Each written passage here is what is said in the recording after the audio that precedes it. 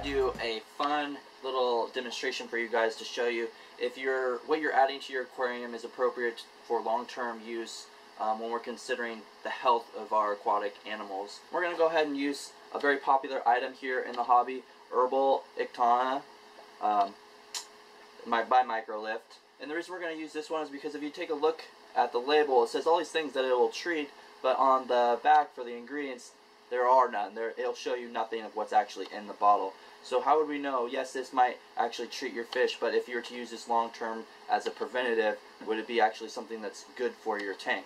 Okay. Also for our demonstration, we're going to use the AAP Wonder Shell, which is basically a calcium magnesium block. Take some water. Okay. Here we are with just some standard bottled water from the store.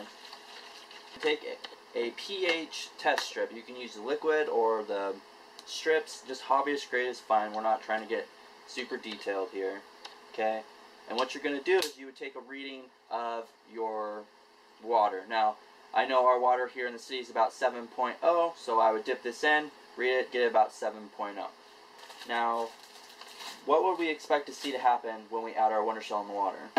Well, it's calcium magnesium. Actually, in the hobby, it's actually known as a reducer. Okay. Match this up. Okay, and there we go. It's at about 7. Pour it in. Mix it around just a tad.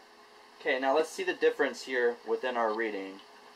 And there we go. We're no longer at 7.0, but I would say we're about 6.5 on our pH scale. Herbtana is actually dropping. It is affecting our pH. Okay, so let's take a look at this exact same experiment using our Redox distilled water. Take our Herbtana. Let's see here. Sitting at 251.